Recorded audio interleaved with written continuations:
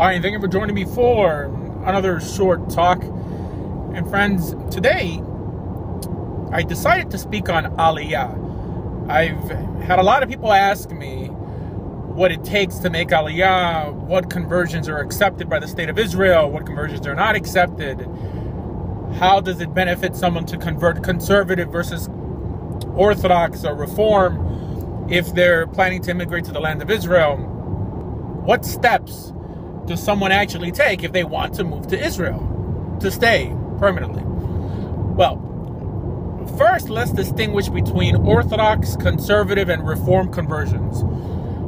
Reform and conservative conversions are accepted by the Sochnut to immigrate to Israel. In other words, it's accepted by what's known in English as the Jewish Agency as acceptable institutions to convert through in order to immigrate to the land of Israel. However, the Orthodox, the Rabbanut, will not accept your conversion. So what does this mean?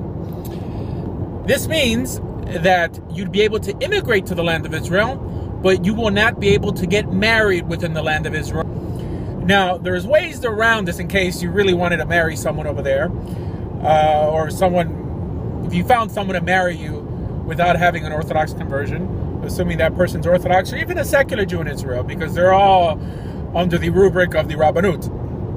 What people do, they fly over to Cyprus or somewhere else, get married there, and then bring their marriage certificate to Israel, and in that manner, the state of Israel accepts your marriage. So that would really be the only way for you to get married in the state of Israel if you have a Reform or conservative conversion. Another thing is things like schools.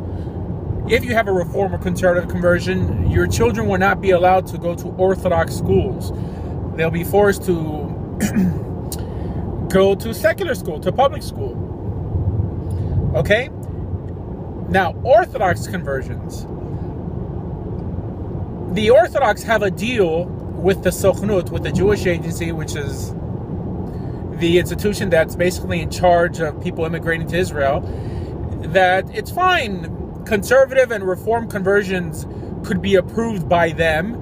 However, every Orthodox conversion has to be approved by the Rabbanut, by the Orthodox or the Court of Orthodox Rabbis in Israel. Now, this is really the dumbest thing they could have done. Why? Because the only thing this ensures is that virtually anyone who converts Reform or conservative will be led into the state. However, not everyone who converts Orthodox will be led into the state or given citizenship, but only the rabbis they approve of, which is around 28 rabbis in the U.S. In other words, if someone converts through a halachic conversion, right? I mean, some could say even the conversions I perform, which I don't really perform them for people who live in Jewish communities, but for people who can't convert, right? Because the Rabbanut wanted to be in charge of validating all Orthodox conversions, they'll reject the vast majority of Orthodox conversions, while at the same time, the Sochnut, the Jewish Agency, lets in droves of conservative and Reform converts, and opens up the floodgates for the consequences that brings.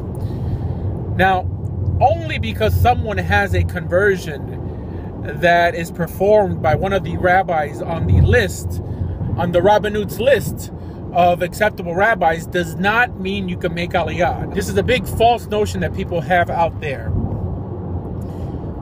I hear rabbis online saying, oh, we offer conversions with a rabbi accepted by the state of Israel, and they're charging all this money. Look, even though the rabbi or Beit Din who may have converted you is on the Rabbanut's list, the Rabbanut will not let you live in the land of Israel unless you can prove that you belong to a Jewish community for at least 12 months.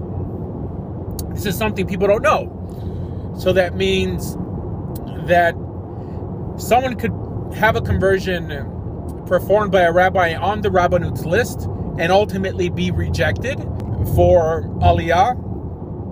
And someone could also have a conversion with a rabbi that's not on the Rabbanut's list and be accepted for Aliyah. In other words, if someone converts with someone who's not on the Rabbanut's list and they actually become a member of a Jewish community, and mind you, to make Aliyah, you at least need the letter of 2 rabbis in your community speaking in your behalf, stating that you are a member of the community. If you don't have those letters, you cannot make Aliyah. So even though your initial conversion may not have been accepted by the state of Israel, if you have those 2 letters acknowledging that the community has accepted you, then they will accept you for Aliyah, or make it possible for you to reconvert quickly. Now, what are the first steps if someone wants to make Aliyah? Now, I'm speaking from personal experience. I made Aliyah. I lived in Israel for around 5 years. However, I was lucky to live in South Florida, where there was a Jewish federation, and within that Jewish federation, there was an office of the Jewish Agency of Israel. So from there, you basically just show up, prove that you're Jewish, and it takes around, I would say, 4 to 6 months to complete the process. Now, there are other ways. I mean, some people go through private organizations like Nefesh Benefesh, while at the same time going through the Jewish agency that actually pay you to make Aliyah. I remember when I made Aliyah, they were paying around $4,000 to $5,000 a person for you to make Aliyah, with the agreement, with the verbal agreement that you would at least stay in Israel for 3 years. Now, most people don't know that the vast majority of people who make Aliyah actually return to the U.S., which is what I did. So Nefesh Benefesh gives you money to make Aliyah. Nowadays, they give you less than before. A lot less. I mean, I made Aliyah over around 10 years ago. Now, the Jewish agency itself, I mean, the state of Israel, will also give you money to make Aliyah, but in monthly payments. They will give you, if you're a single individual, now I'm talking about 10 years ago, around $250 a month for around 6 months. And if you're not on your feet in 6 months, they'll extend it for another 6 months. And they will also give you housing. If you make Aliyah without pets, I mean, I made Aliyah with pets, so I wasn't eligible. If you make Aliyah without pets, you're eligible to live in an absorption center. The problem is, the average absorption center that they will put you in is in the middle of nowhere. Probably way up in the north. I mean, in any place that they're trying to populate, right? Most absorption centers in Jerusalem and stuff will be completely sold out, and you shouldn't even try. Also, if you make Aliyah early enough, the state of Israel will actually pay for your education. Not to mention, if you make Aliyah young enough, you have to serve in the IDF. However, if for some reason you're perhaps 1 or 2 years past the cutoff, which I believe may be 26, to be eligible for that education benefit, you could take your case before a judge and see if they still give you the benefits. And I've met a lot of people who did that, and it went great for them. It's not just university, but vocational school they'll pay for. Another thing, when you make Aliyah, they give you a 6 months ulpan for free, paid for by the state. And that could also be extended if you don't feel you've gotten a grasp of the language in 6 months. What's ulpan? Ulpan it's pretty much a language school for you to learn Hebrew. And there's a list online of ulpans all over Israel for you to go to. When you make Aliyah, they pay for your trip to Israel. And when you arrive in the airport, you will be met by someone from the Jewish agency who will give you something called a Todat Oleh. It's like a new immigrant card, like a temporary card till you get your Todat Seut. And you're able to have that, I believe, for 3 months. After 3 months, you not only get your Todat Seut, you are also eligible for a passport. but a passport on paper. It's like a temporary passport. I don't think they actually give you a passport, an Israeli passport, till you're there maybe 6 or 7 months. There is another way to make Aliyah. Now, someone could make Aliyah from Israel. As a matter of fact, what some people do is that they convert in Israel. They move to Israel, enter a conversion program, and after that conversion program, then make Aliyah and just sort of, seal the deal. That is realistic if you're single, if you really want to make Aliyah. There's no point in staying in the U.S. seeking a conversion. However, converting in Israel is not so easy. In other words, it's possible, but the reason that it's difficult is that first you have to go to the Rabbanut and open up a tik, a file or a case with the Rabbanut. Then the Rabbanut will tell you to find the yeshiva that will teach you. Once you find the yeshiva that will teach you,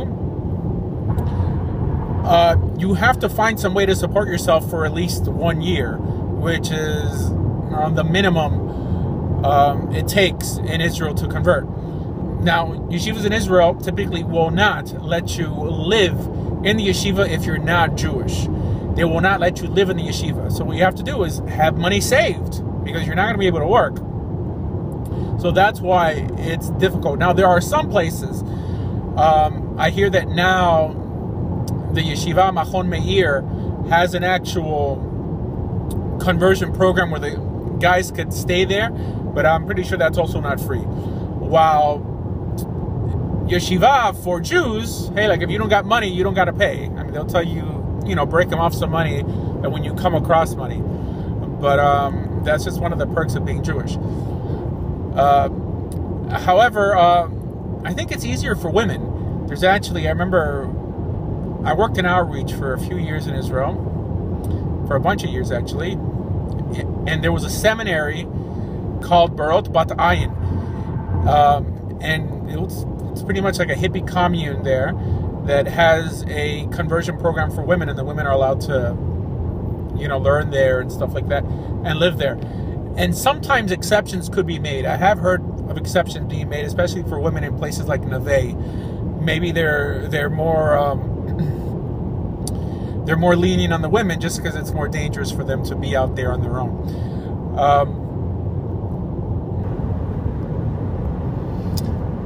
And I really can't think about anything else regarding Aliyah. If I do, I'll put it on the bottom of this video. If anyone out there has made Aliyah, please feel free to comment and help those out there who want to immigrate to the land of Israel. I really don't encourage people to make Aliyah